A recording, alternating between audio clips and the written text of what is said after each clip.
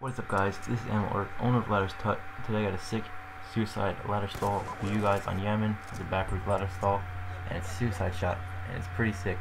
I uploaded this clip I think 2 days ago asking for 40 likes to do a tutorial on it, and I got it, so here is a tutorial. Here's the lineup. You're just going to go to this part of the 2x4 all the way to the right where they intersect, so you're going to go right. You stand on that, and then you're going to see this pole, this beam metal part, and you're gonna shoot. I'm gonna shoot. That's it right there. And then you take your bottom crosshair, use a sniper, and it's gonna go diagonal with it, so it's a little diagonal. And then you're gonna look straight up, and you're gonna slowly jump back. Don't do the full jump back, or else you'll go just land on top.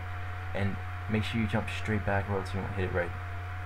And that's pretty much it. When you hit the ladder, obviously hit A and keep spinning. It looks really clean.